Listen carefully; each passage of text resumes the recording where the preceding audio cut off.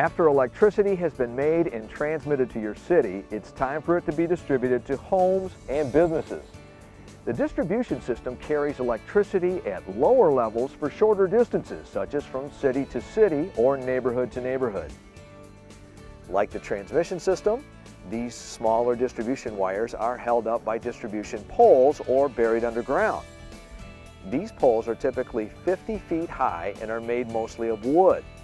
While the distribution poles and wires appear harmless, they must still be treated carefully and with safety in mind. Even the amount of electricity delivered to your home can cause serious injury if mishandled. Let's now explain what's on a typical distribution pole from the top to the bottom. At the top of the pole are the primary or main wires. These wires are coming from a nearby substation and can carry anywhere from 34,500 volts to 7,200 volts. The most common voltage is 12,000. Remember, the electricity started out as high as 765,000 volts coming from the power plant and was stepped down to lower voltages at substations. If the electricity is going to a home, there is typically just one main wire. If the electricity is going to a business, there would be 3 wires because a business usually needs and uses more electricity than a home. These primary or main wires are often held up on the pole by a crossarm. The wires are held in place by insulators, which help to keep the crossarm and pole from becoming energized by the wires. The next piece of equipment typically found on a distribution pole is a lightning arrestor. This is similar to a surge protector in your home. A lightning arrestor protects the pole's equipment from being harmed by lightning. At about the same level as the lightning arrestor is the cutout. A cutout is similar to a fuse in your home. It protects the pole and its equipment from too much electricity. If a squirrel or tree branch were to come in contact with a wire, the cutout will open, indicating a problem with that section of the line. If you ever see an open cutout, be sure to call your power company. Below the cutout is the piece of equipment that looks like a can. It is called a transformer. It takes the electricity from the wires at the top of the pole and steps it down to the lower level needed for a home or a business. Remember, wires can either be on a pole or buried underground. If the primary wires are underground, then the transformer is the green box often found in front, side, or backyards. So, if you have overhead lines, you will have a pole and transformer. If you have underground lines, you will have a green box on the ground. Now let's get back to the pole. Under the transformer is another copper wire called the neutral wire. This does not mean it is safe to touch. The neutral wire is a return line that goes back to the substation and helps to balance the amount of electricity out on the system. Without a neutral wire, our appliances could get too much or too little electricity, which can cause damage. In recent years, the rise in copper prices has made it a precious metal, and as a result, copper neutral wires like this have become a target for thieves.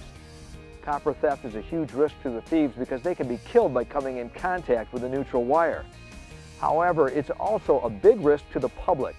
Many times thieves will cut the wire and leave loose ends hanging where people and animals can come in contact with them. Below the neutral wire is the secondary wire. After the electricity passes through the pole-mounted or underground transformer, it is carried in the secondary wire at the lower level of 120 or 240 volts. Under the secondary wire are the phone and cable wires. They are generally the lowest wires on the pole. Phone and cable wires are not safe to touch because they could become energized. For example, if a power line were to fall and come in contact with a phone or cable wire, the phone and cable wires can become energized. At the bottom of the pole are copper grounds. These are protective pieces of equipment.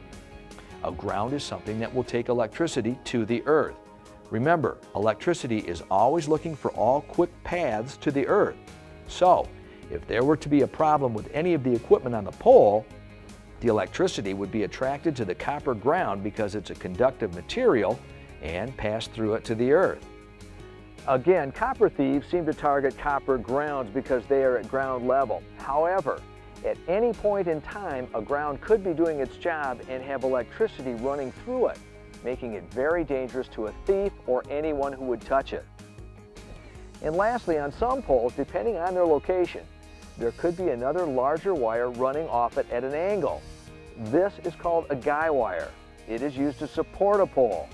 Again, if there's a malfunction with the equipment, this wire could become energized, and if people aren't paying attention, it also could become a tripping hazard. You should never pull or hang on a guy wire either. Well, let's quickly review the equipment on a distribution pole. Primary wires are on top and usually carry 12,000 volts of electricity from a substation. A crossarm holds the wires up on the pole. Insulators hold the wires in place and protect the rest of the pole and equipment from having electricity run through it. Lightning arresters protect the pole and equipment from lightning strikes. Cutouts act like a fuse and open when there is a problem with a line or a section of it. The transformer takes the electricity in the primary wire and takes it down to a lower level. The neutral wire is below the transformer and acts as a line back to the substation and balances out the amount of electricity or load on the system. The secondary wire holds the lower level electricity after it passes through the transformer. The phone and cable wires are typically the lowest wires on the pole. Grounds are made of copper and take electricity on the pole into the earth. And on some poles, a guy wire is used to help support the pole. Now that you've learned about the basic equipment used to distribute electricity to your home or business, let's talk about some safety hazards that can be posed by this equipment. Electricity never shuts off, so if a wire breaks or falls down, the electricity is always looking for a path to ground. And the human body is a very good path to ground.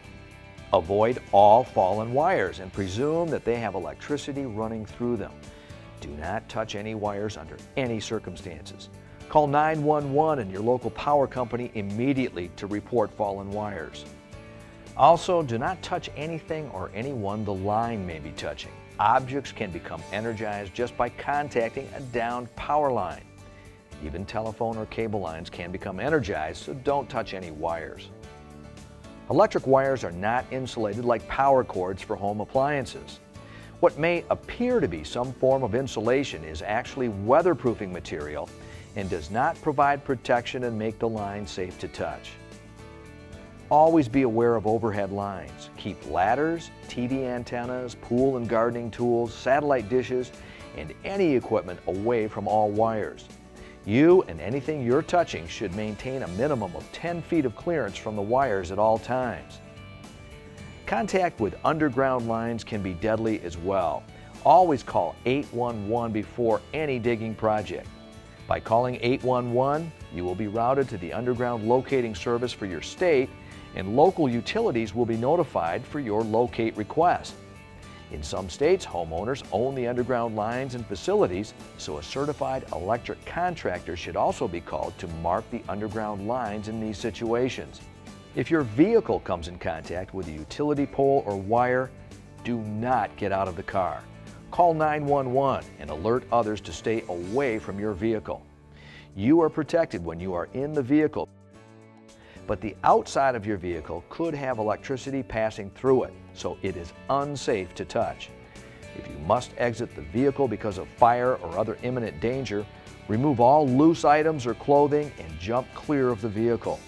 Avoid touching the car and the ground at the same time.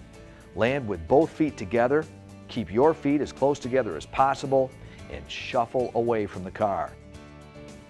Copper theft can kill you.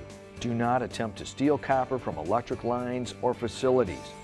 Tell your friends and loved ones stealing copper is illegal and can be deadly.